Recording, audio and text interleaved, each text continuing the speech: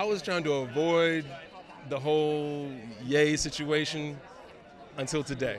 He obviously misspoke and misunderstands the severity of a statement like that coming from him, because in our culture we put celebrities on such a pedestal, and there's power in the words that people with such high profiles say. I give a lot of passes and you can say crazy stuff. And you know what? And even, look, we live in Hollywood. So if you want to do things to just get eyeballs, just say crazy stuff to get people checking for you, that's fine.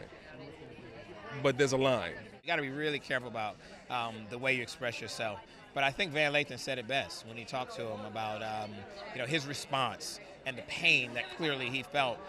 So many of us can understand and identify with that. It's painful to hear somebody that has such a platform use it to say things that are hurtful. I wish the brother well, but there were no choices. There were no choices.